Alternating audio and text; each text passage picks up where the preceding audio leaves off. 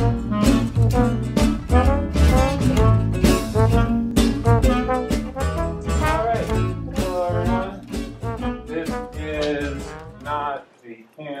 Hear Me class. This is CS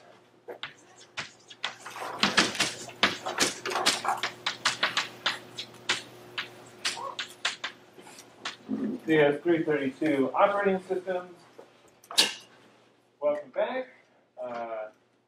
We're all getting back into the swing of things. So of course I forgot my printed notes, so I'll be using the electronic version as we go along.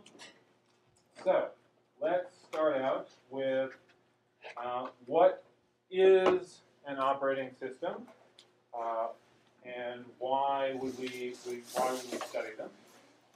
So one answer about what is an operating system is that nobody knows. They're too complicated. There are too many different kinds. There's too much detail to succinctly describe what an operating system is. So that's one answer. At the end of class, I'll show you kind of my attempt to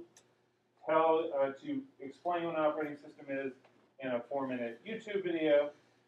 There's also an assigned reading that has a number of good points, some of which we'll talk about today. And another way to think about an operating system is it's just a very large program. So the Linux operating system, open source, more than 15 million lines of code in that operating system. And that's small for an operating system. Windows has many, many more lines of code than that. So why would we study an operating system? There are a few reasons. The first is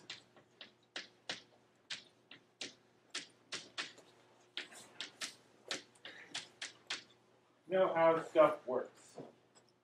So an operating system is going to underlie almost everything that a computer system does. So if we want to understand how a computer system actually works, we need to understand the operating system. Second, there are a lot of interesting problems.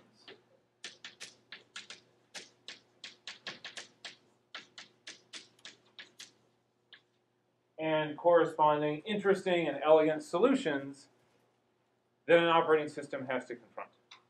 And so, as part of a computer science education, we're just generally interested in interesting problems and their solutions, and operating systems is a great place for that. And finally,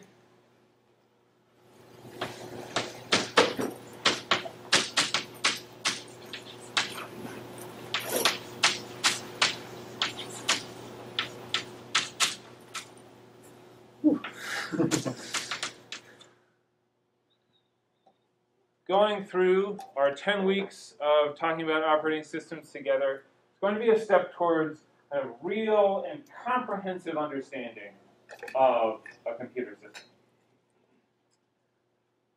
All right, so that's why we're here. That's what we're driving for. So let's talk about some background.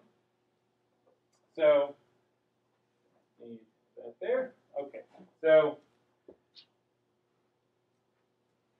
one important piece of background that you may remember from CS 208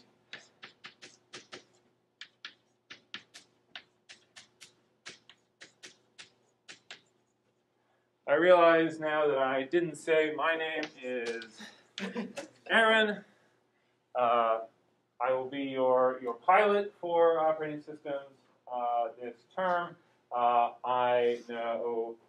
believe I have most, but not all of you in CS 208, so hello again. All right, so one important thing, a piece of background is the life cycle of a program. So when we run a program, what happens? There's basically two steps in this kind of high-level overview. First, we need to load the program, which on a typical system means taking the bytes of the program from disk and putting them into memory. Take them off the disk, put them into memory. You should recall that accessing memory is a lot faster than accessing the disk. So if we're going to be doing our next step,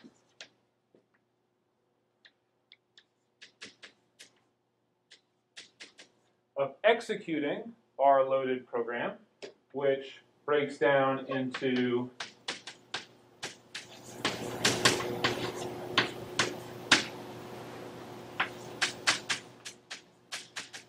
actually a kind of loop of 3 different steps. The first is we want to fetch the next instruction to execute from memory to our CPU. We then need to decode the bytes of that instruction to figure out what instruction it is, what are the steps the CPU needs to do to then be able to execute it. And so this step fetch, if each instruction, we didn't have this load, each instruction we were going to the disk, that's going to be a big problem because the disk is very slow. And if we want our CPU to be fetching instructions very fast, to be able to run our programs very fast, we want this first step, put our program into memory. So have this kind of fetch, decode, execute that we go through to run our program. And this is on the level of individual instructions. So 208, we study x86 assembly. Different CPUs may use different instruction set architectures, but this kind of fetch, decode, execute on the level of instruction. Any questions about this so far?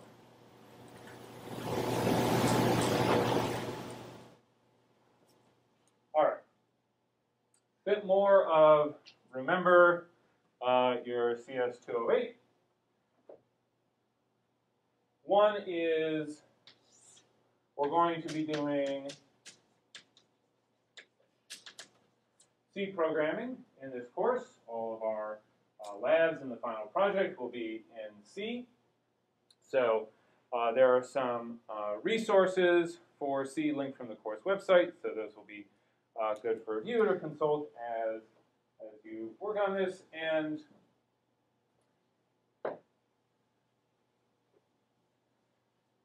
the other is we want to keep in mind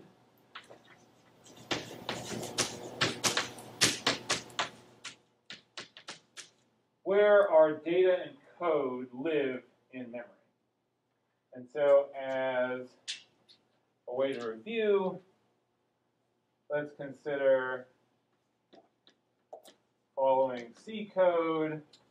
We have a function that I've called funct.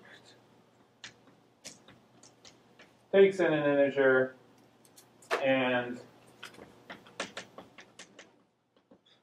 it adds 1 to that integer. And then we declare an integer and call our function with y as an argument. So what I'm interested in is where is y in memory, where is func in memory, and where is x in memory, and are x and y the same or different when we call func. So I'd like you to take a couple minutes, turn to your neighbors, talk about where these things are living in memory, what's going to happen when we run this code. Okay. So let's first name some regions of memory, some regions of memory that are used for specific purposes. Who can start? The top of the stack, where all the stuff is, the variables, instance variables. Yeah, top of the stack. We have a stack. It has variables. Anything else that we keep on the stack? Processing heap, sorry. We also have the heap. And like also like return addresses on the stack. Yeah, we have return addresses and in general what I'll call the function context, the stack string. So every time we call a function, information that we need for executing and returning from that function may show up on the stack. All right, we have the heap. What's notable about the heap? What is it used for? Here. Something we malloc, like some global variable. So malloc is the function we use to allocate dynamic memory. So everything that we're doing on the stack, that's predetermined. Kind of at compile time, we know what's going to be on the stack because the nature of our code is going to tell us that. Our dynamic memory, the memory that we allocate as the program is running, almost as needed, maybe in response to user input, maybe in response to a request coming in from the network. This we need to be able to do dynamically, and we have malloc as the C function for that. Any other regions of code here? The place where we store like all of the preloaded functions. So like func, or like what func does will be somewhere. Yeah, our code, there's going to be a region of memory that's specifically for storing the instructions of the program that we're running. And David also mentioned global variables, which will have their own section of memory. These are also things that we know at compile time. There are some variables that have been declared as global variables, and some space will be reserved for those in a specific section of memory. Any other regions of memory?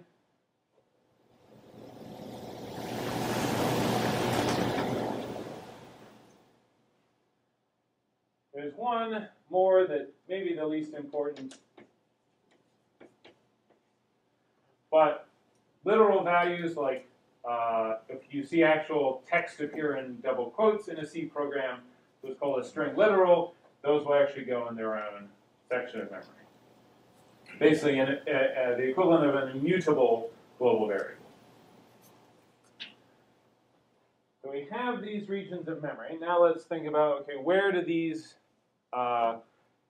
different values that I've circled in green here, where do they live in memory? How about y? Is something? Yeah, this is a variable that is declared in the code. We know that whatever function this code, whatever so this is y, will appear in the stack. If this int y is not inside any function, like as I've written here, there's not a function around this, y, if it's not inside a function, it's not going to go on the stack, because the stack's just for stuff that functions do. So where would we put y if it's outside of any function? Yeah, also in the stack. No. Oh, on the from global thing. Yes, it would be a global variable if it's declared outside of any function. How about func? If we were looking, okay, what region is func itself stored in? What's that going to be, Silas? In the code? Yep, it's going to be made up of instructions, so we're going to keep it in, it will be loaded into the code section of memory. And finally, x. Okay. Stack. Yeah, this is a local variable in a function, so it would be on the stack. Is this variable necessarily in memory at all? no, Why not? because it may or may not even get called or exist. So maybe our function isn't called, but let's say it is called.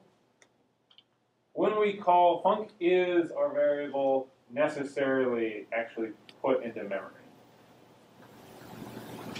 Yeah. I think it also be in the register. Yeah, so apart from memory, our CPU has registers, a fixed number, 16 of them, 64-byte registers. And when a function is called, typically the arguments to that function are passed via the register. So specific register holds the first argument, specific register holds the second, and so on. And so this being an integer, and we're not doing anything that requires it to have an address, and so it's very likely it will just be in a register and won't actually ever show up in memory at all. What are your questions on this?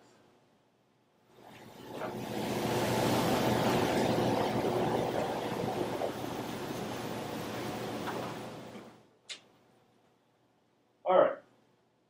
So let's consider now, with this background out of the way,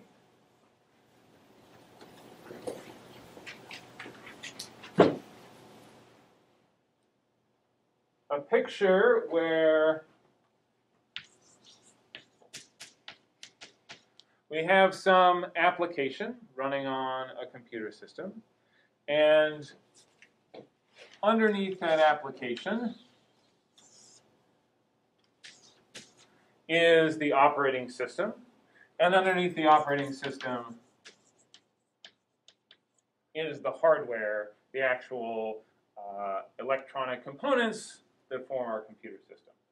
So our operating system is sitting between what we'll call user applications and the hardware. So with this sort of simplified picture in mind, I'd again like you to discuss with your neighbors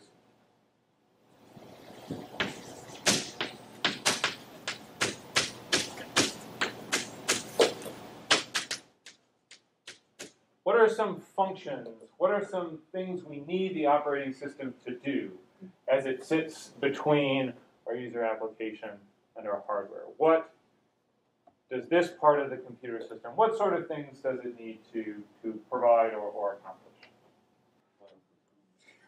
All right, what's something we want the operating system to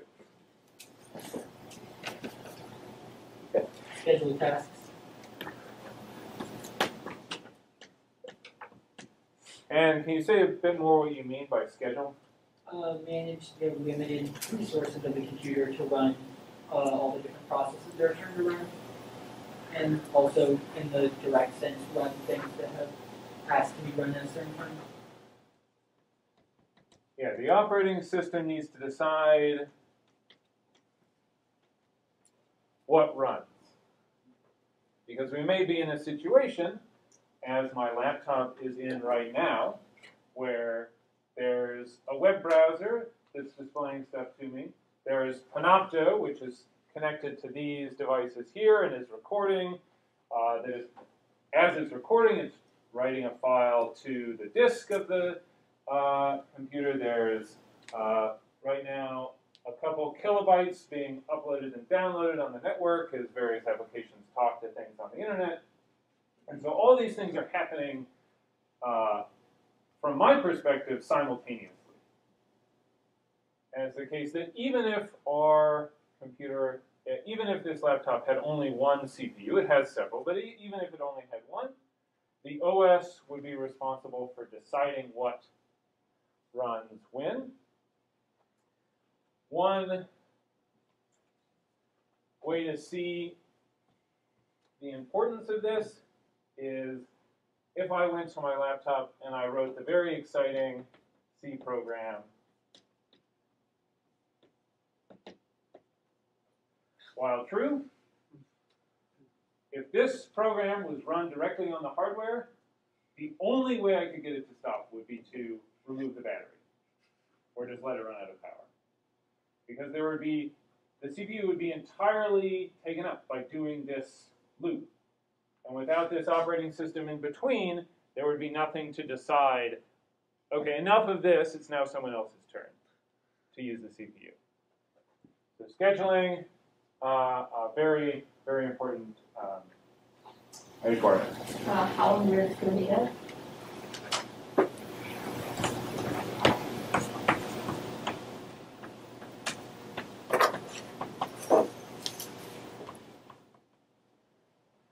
How and where to store data, critical function of the operating system.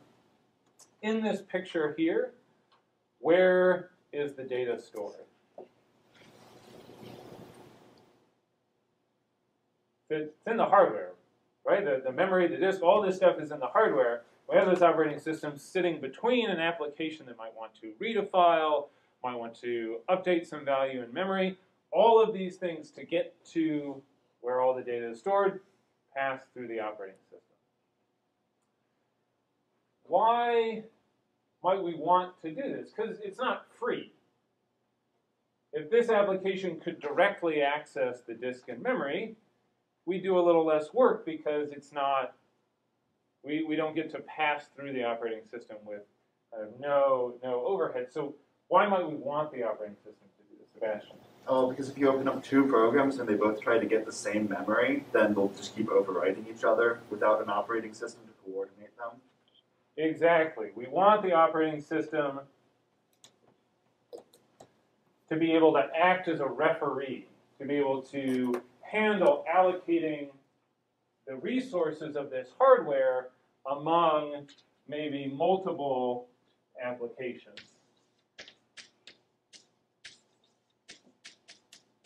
And this is a huge part of the operating system's job, that we have all these applications up here, hungry applications. They just want all the resources. No. And if we let them do that, we'd be sad. So instead, we have the operating system acting as a referee, deciding where and how to allocate memory for storing data or access to the hard drive or any other resource on our system. Okay. Would security kind of like be a part of that, or is it that it's separate thing? So security is an excellent point, and security is going to basically be part of all the functions that we want an operating system to do. We want the operating system's decision about what to run to be protected against malicious programs that try and consume all the resources on the system. Same with how it's handing out memory and so on. The operating system needs to be robust, needs to be able to handle anything some mustachioed evil application might try and do. So when implementing or designing an operating system, we basically always need to think of the applications as kind of mustache-twirling villains. Like, they are out to get us, and we need to be ready for any bizarre or malicious thing that they might do. Other things in an operating system we would want. You want to like tell the CPU what to do, like tell the hardware just like to do stuff, like control the hardware, I guess.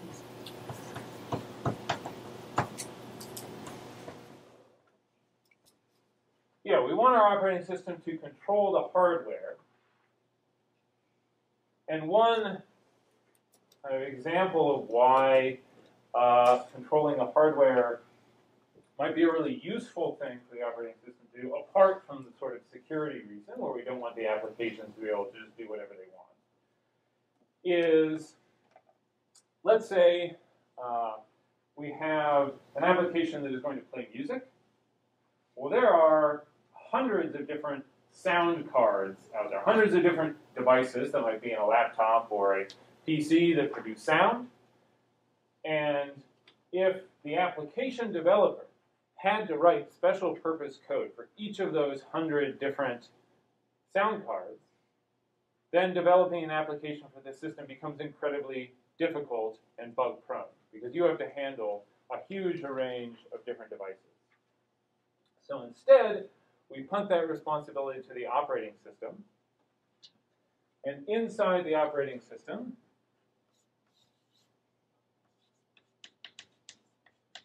we have what are called drivers or device drivers, basically programs that describe how to interact with a particular hardware device. And so a given operating system comes with a large number of drivers for kind of all the different sound cards that it might expect that it will need to work with. And if it doesn't have a driver, we might need to install a new one. But this is what is describing how to interact with the hardware, and so our applications only have to interact with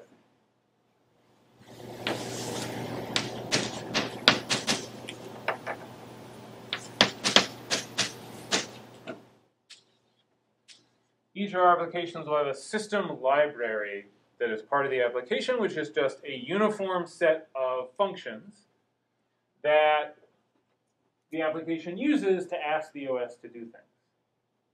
So there'll be, from the application's perspective, kind of one consistent function it can use to ask the operating system to play a sound, and then the operating system will have loaded in whatever driver corresponds to the actual sound card in the hardware.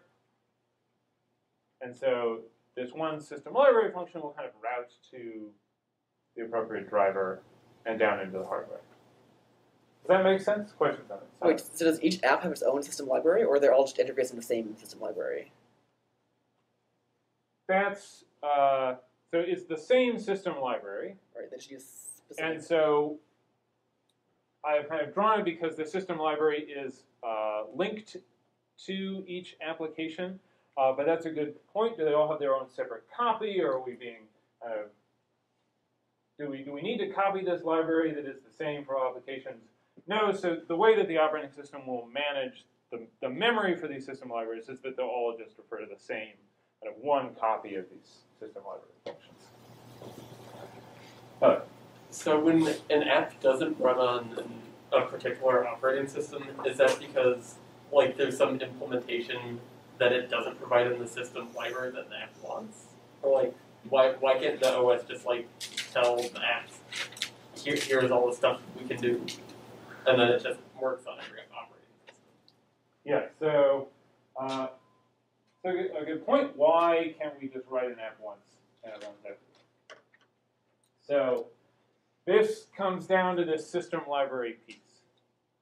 So how you ask Linux to read or write a file is different from how you ask Windows to read or write a file, is different from how you ask Mac to read and write a file. And so with a given set of code, it either needs to determine what operating system is on and then use the appropriate system call, or we need different versions of our application that use the correct kind of interface for whatever operating system that we're running on. It's also the case that not only are we concerned with operating system, but we also need to take into account the architecture, whether it's x86 or ARM or MIPS, kind of what the instruction set architecture is. The program will need to have been compiled to use into the correct instructions for whatever CPU it's running on. One way around this is you use something like Java, where Java is another, the Java virtual machine is another layer that sits between applications and the OS. And all the applications just talk to Java, and then there are different versions of the Java virtual machine that have been implemented for different operating systems and architectures. Does that make sense? Are the operating systems so different that you can't just have like a little translator that just turns whatever your app is and says, okay, here are all the different calls you need to make for this OS versus this OS? So if it were the case that the operating systems give you all the kind of equivalent functions and just named them something different, Okay. then sure, you could translate it. But unfortunately, that's not the case. There are like different ways these things work, different sorts of return values, all that. Yeah. Well, the thing isn't what Silas just described pretty much exactly what Windows Subsystem for Linux does? Yes, so you can with a lot of work implement this sort of translation. Or yes, Windows Subsystem for Linux, very handy, maybe 5 years old at this point. Basically lets you run Linux and translates everything to have Windows do it. So it's kind of, you're running Linux, and then you have the Windows Subsystem for Linux, and then you have Windows underneath that. The new Apple M1 machines, that's not an x86 architecture, but they implemented a kind of layer that you can run an x86 application that will translate it into the appropriate M1 instructions. So you can write these, but it's not a simple kind of press a button and you take source code and turn it into source code for some different OS. Other questions? All right. So a bit of an aside, doing a presidential fact break. So I've decided this term to talk about, in chronological order, my estimation of the least well-known presidents. So we're going from Martin Van Buren VIII, where we have 28 lectures, so we'll cover 28 presidents from Van Buren onward. So long career in politics. This is a picture from when he was president. He was elected in 1836. Had served as vice president and secretary of state under Andrew Jackson, and as governor of New York before that, and as many offices in New York before that. He is one of our presidents with the most magnificent facial hair. Makes me kind of wish that they were called like Sideburns rather than Sideburns. They're actually named for this guy. You can do it. Ambrose Burnside. So they were called Burnsides and then became Sideburns. This is him as a general in the Civil War. But a little more about Van Buren. He was kind of a founding member of the Democratic Party, which kind of came about when Andrew Jackson was elected. And he was not a very popular or particularly successful president. His first year in office saw a massive economic panic. In this time, it's hard to conceive of, but the U.S. didn't issue any paper money. The only paper currency was just individual banks could print paper currency and be like, you can redeem this for gold or silver at the bank. And so people got nervous that the bank wasn't doing so well. They'd rush to the bank to exchange the paper money for the gold or silver coins. Eventually, after numerous economic panics in the early 20th century, the U.S. created the Federal Reserve System, and there's never been another economic crash since then. So seems to have worked wonderfully.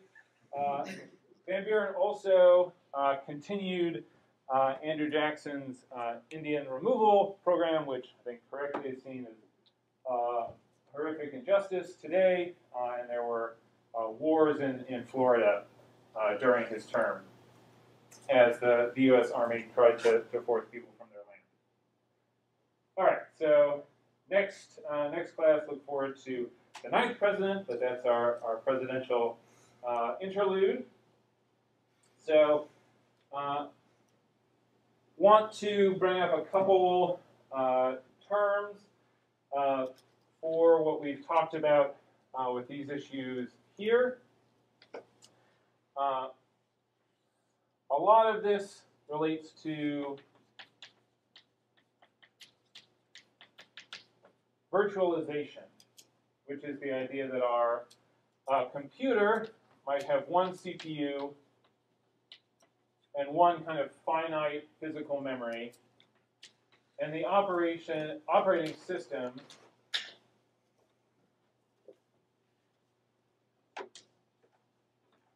is making this seem like many CPUs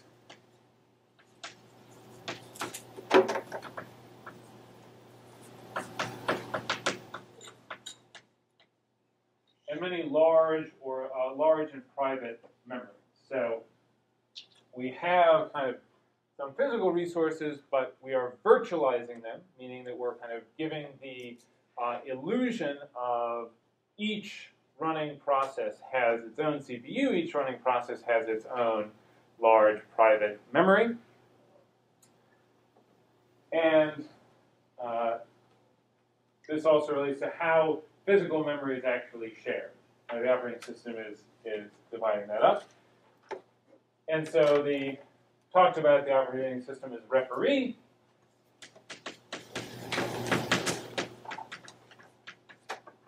This is the operating system as illusionist. It is presenting the convenient illusions to our applications, and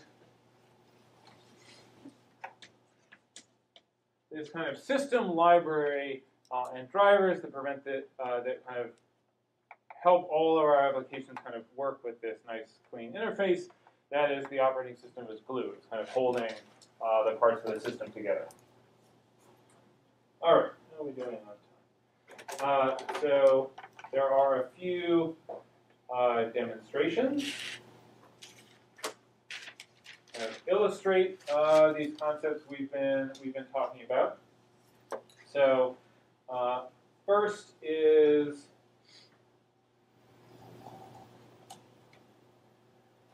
this. Is this text large enough for everyone to see? Great. So this program here, it expects kind of two. It expects a string on the command line when we run it, and all it's going to do is print that string and then wait for 1 second. And this spin 1 is this function here, where we get the time and we just sit in this while loop until that much time, until 1 second has passed. So with this kind of simple CPU program, we can, if we just run with the letter A, it will print out A once a second. That all seems good. Now, if I run CPU A and CPU B and CPU C and follow each of these commands with an ampersand, this tells Linux to start that process and then put it in the background. So I'm basically starting 3 of these CPU programs at once, where each of them is going to be sitting in this while loop for 1 second and then printing out the letter. I see ABC, ABC, ABC. Unfortunately, it's going to keep printing ABC because these are all running in the background. So I have to tell it, please kill all processes named CPU. There are a bunch that include CPU in the name that I'm not allowed to kill, which is good.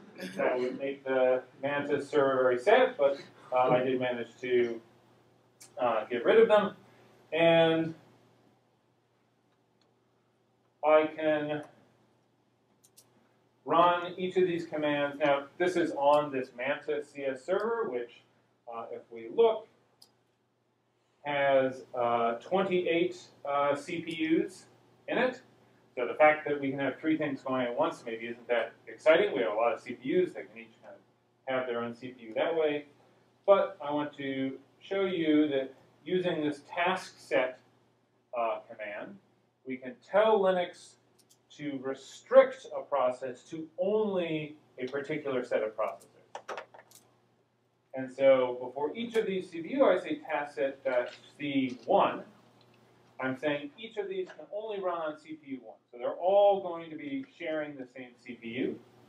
And this is just to demonstrate that we still see ABC, ABC, ABC, maybe in different orders, but all 3 are kind of getting a turn to run on this single CPU.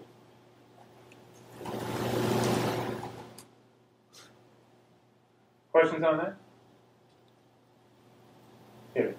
Kind of unrelated. What are the little numbers? Like, you have like the 2, 3, 4, and then some numbers afterwards. What are those? Down here. And also at the top, they're the same.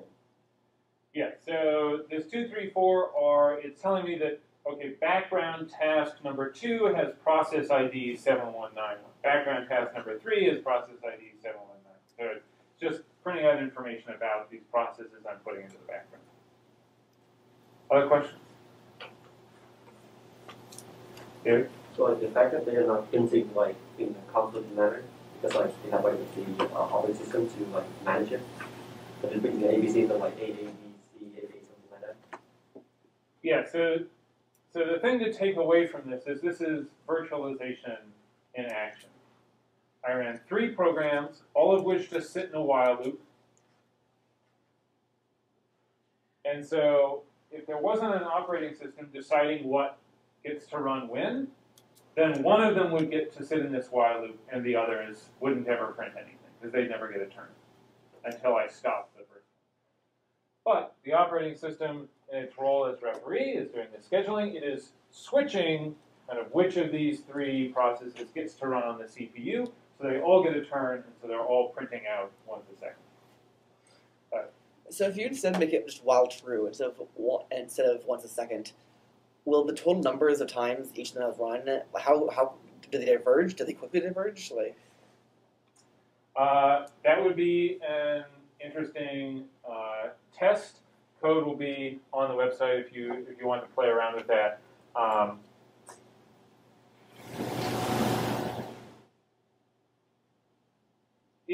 So you're saying if we have an infinite loop and then other things that are... Yeah, if you've got 2 infinite loops like between 2 programs, I mean. If they're infinite loops, then they'll both print out once, enter the infinite loop, and then neither will print out anything again. If they're producing output in that infinite loop, I think, yes, you'll see kind of their output interleaved, and unless you limit the rate, it's going to kind of swamp. But yes, it will do some switching between them, but there's no guarantee that they each get an equal pair. When we talk about scheduling, there's different algorithms, different policies the operating system might use to deal with things like fairness or to avoid one program that never gets to run, things like that. All right, another example is getting at kind of what we were talking about with these regions of memory. If I should show you the program. I have this mem.c, and it takes in a number. And we have a global variable that's an integer. And then we have a pointer to an integer p, and we have a point to this global variable. So we're getting the address, the location in memory where our global variable is stored, and putting that memory address in the variable p. And then in this loop, wait 1 second, add 1 to our global variable using this pointer p. So dereference the pointer, we go to where it points to in memory, our global variable, add 1 to it, and we're just printing out its new value each time. And so we run this once.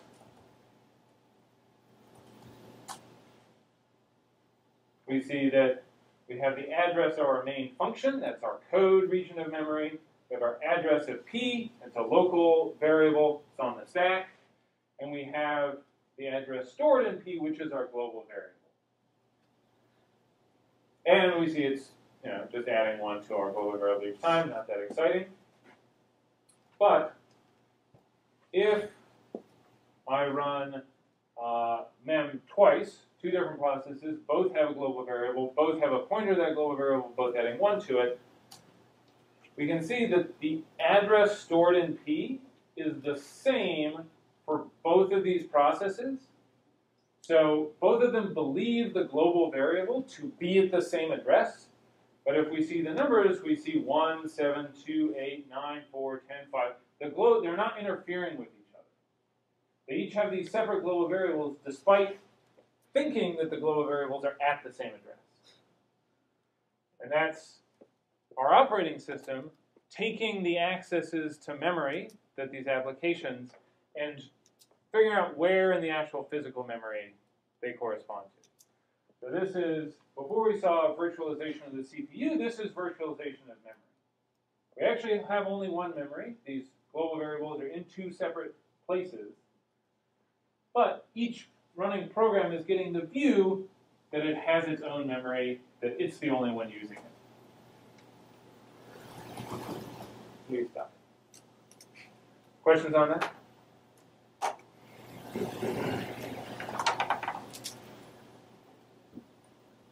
So it was 5, but the first one printed was 7 for the second one. I think it printed 6. Oh, it printed 6 on Okay, top. yeah, it was just, when you're running in the background, the prints get mixed in with other, yeah. So if you had like 2 storage drives, does virtualization also like combine them into one? And even though like they would each, like say you have 2, identical terabyte storage drives, like they would each have an address 6020 AC, right? But the OS would like give them each different virtual addresses also. Yeah, so we should be kind of specific in that we have kind of 2 types of storage typically. We have memory, or volatile storage, requires electricity to maintain data, but access is relatively fast, and we have disk, which non-volatile, maintains what's stored there even when it doesn't have an electric current, but pretty slow. So our operating system will typically have, our memory might be divided up into separate like physical memory sticks, kind of separate electric components. Those will all be viewed as kind of one big chunk of memory that the operating system deals with. For disks, it's a little more complicated. For disks, you can set them up, and typically they would be separate. But there's, and we'll get to this at the very end of the term, there are ways to configure multiple disk drives so that they kind of appear as a single disk drive that maybe replicates its contents on other disks in order to be robust to one of them. But typically, disks will be separate memory altogether. Other questions?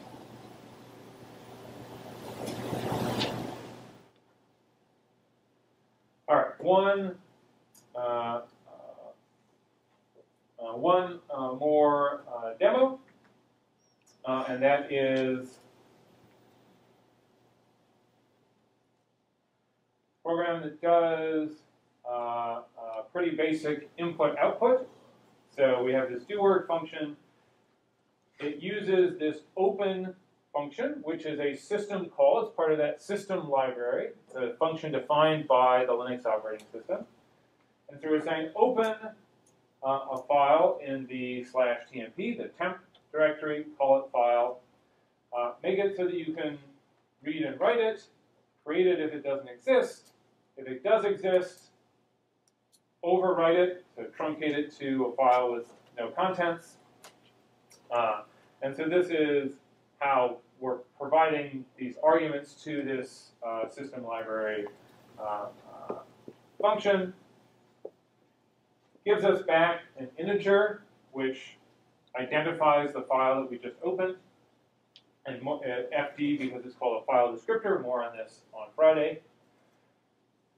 We have an array of characters. We write to that array of characters the string hello world and a new line. And then we write the contents of that character array to our file. Print the number of bytes that we successfully wrote. Fsync makes sure that any contents that we've told the operating system to write to that file actually gets written, because the operating system is allowed to delay that. Doesn't have to do it immediately. And then we close the file. So here we see 1, 2, 3, 4, 5, 6, and at most 6 of these calls. But we can use a program called strace to show us all the system calls that are actually made to the operating system while a program runs. So I'm going to say strace and run IO, and we see that it actually does quite a lot of system calls just to do this simple start a program, open a file, write a string to it, close the file. Now most of these take place before we even get to opening the file. So most of these relate to just starting up a process and providing it with memory. This execve is how we actually start this I/O program running, and then it's checking whether certain files exist that might signal how this program should be run. It loads a threading library and the C library. This mmap is a kind of dynamic memory allocation. We're familiar with malloc, but maybe not with mmap. We will get familiar with mmap. But it's a way to take a whole chunk of memory and make it available to the process. And eventually, we finally get down to opening our temporary file, writing hello world to that file, and then writing the rote 12 bytes, the thing that we're printing out, that's being written to another file, because in fact, this console, this terminal is just, from the operating system's perspective, just another file. And then finally calling fsync and close. So this is just to illustrate there's a lot of stuff that the operating system is doing in order to kind of get even a simple program up and running. But Are these memory addresses? What are those? And are they virtual memory addresses, or are those actually the physical ones? you mean this Yeah. here? These would be virtual memory addresses. Other questions? Yes. So in which case we interact with the actual physical address in memory? So we'll get to this in several weeks. But when a memory access occurs, this functionality is shared between the hardware and the operating system. But that address is translated into a physical address, which is then sent on to the hardware to retrieve some data from memory. So at the level of these system calls, these memory accesses are still using virtual addresses, which are being translated to the physical address. Because all of these system calls are in the context of this particular process that I was running. So it has its private address space that corresponds to some, or maybe multiple separate chunks of physical memory. And so that translation, we're not seeing it here. Other questions?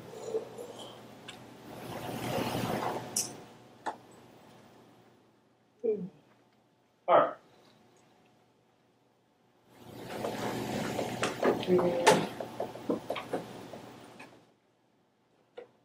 All right, so let's do a bit of overview of the course. So, make this bigger.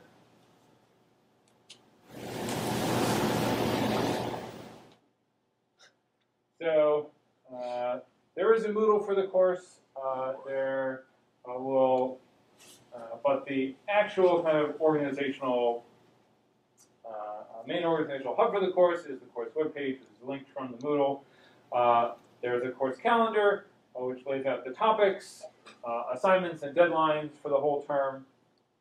So, for example, you can see that Lab 0, a quick introductory lab to get you set up to do the following labs, is out today and is due at 9 p.m. on Monday. All the labs after this Lab 0 and the final project you will be able to do with a partner should you choose. You can also ask to be matched with a partner if you don't have a partner already in mind.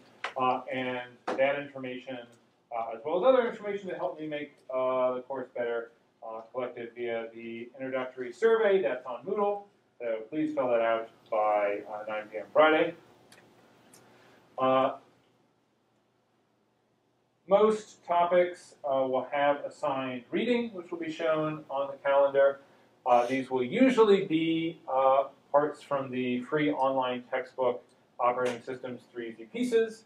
A few of them will be readings from a different book, and they will be like today's in the form of scans from that book. And sometimes this Anderson and Dahlin book is better than the OSTEP one. And each day there will be posted notes or slides for that class, and the recordings will be posted usually a day or two after class, and will show up as like a bullet point and lecture recording beneath that day on the calendar. There will also be quizzes most weeks of the course. These will either be due on Friday or Wednesday. They move around just to avoid having multiple things due on the same day when I can. They will be online, untimed, unlimited attempts quizzes, and they're a way for you to kind of check your understanding, make sure that you're kind of keeping up with the material. So we'll have this introductory lab, we'll have the quizzes, and then we'll have 5 labs throughout the course. And these will all build on top of this kind of minimal functional operating system called OSV that was developed by folks at the University of Washington. And so in Lab 0, you will clone the Git repository for this code base, and that is the code base you will kind of be progressively building out throughout the term. And if you decide to, there'll be more information about kind of configuring that repository to work with a partner and to get any updates that I make to the initial code kind of throughout the term. Those instructions will be in Lab 0 or Lab 1. Lab 0 is just about getting the code and then doing a little bit of debugging with GDB, just to kind of get us all refreshed on how to use GDB. Going to be likely a very useful tool this term. The last part of graded work will be the final project. No exams in this course, so the final project is what we'll conclude with, and this will be of a project of your own design. You'll propose some extension to OSV and implement it and implement tests for it, and that will be the final project for the course. More information about that as the time approaches. Questions so far?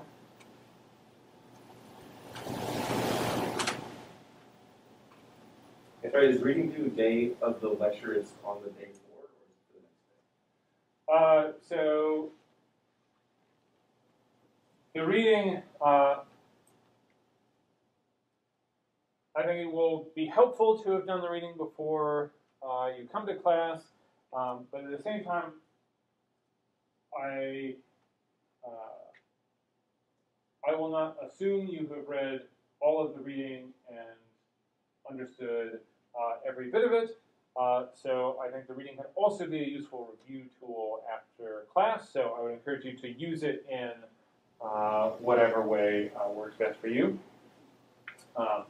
Potentially, what we know about how people learn is that kind of spaced repetition really helps kind of solidify new material. So you might also think about doing the reading not right before, like leaving some space between when you do the reading and class. I think that could be helpful as well. One other thing I should mention about labs 2 through 5 is that there will be a design component. So part of my goal for this class is that you start to think about developing software in a more systematic way. And this is going to include writing something down before you start coding. So labs 2 through 5 will have a design document component where you will turn in a design document after the lab is posted, and then I will be putting you in groups of about 4 people, which I'll call design pods, and you'll be sharing your design documents with your design pod, and then you will be responsible for giving feedback on your podmates' design documents as a way to kind of collaborate, see other people's ideas. Part of the design documents will be kind of listing unanswered questions, so you can work together on figuring those out. And so there'll be this design component. Other kind of administrative stuff for the course. 4 late days to use throughout the term. These are 24-hour extensions to a given deadline. You can use them for the quizzes or the labs. You cannot use them on the final project because it's due the last day of exams. You just email me. I want to use a late day. You can use them one at a time as needed. No penalty for doing so. Another kind of important point on the course webpage is inclusivity.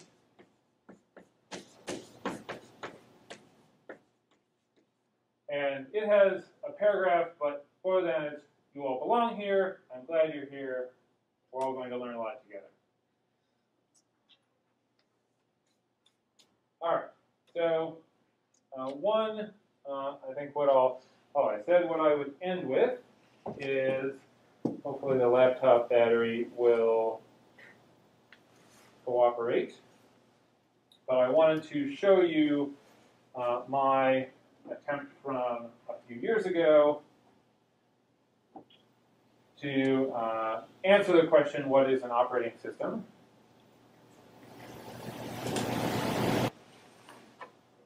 Learn to code online in less than a year. Discover the Yes. Alright, maybe, we gave up.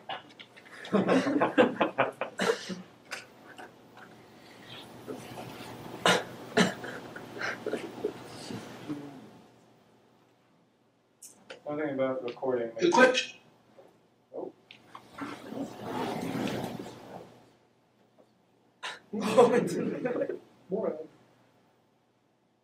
Maybe that. And what is an operating system doesn't really have a single useful answer. Too many different kinds of software fall under that label. Your computer and your... Interesting.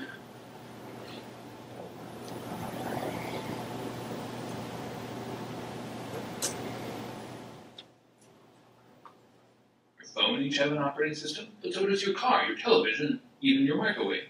Anything you use that includes a computer also includes an op. Alright, I encourage you, there's about 4.5 minutes. I think you'll enjoy it. But that will be all for today. Excited to talk a lot about operating systems throughout the term. Stay warm, and I'll see you on Friday. Thanks, Aaron. Thanks, Aaron.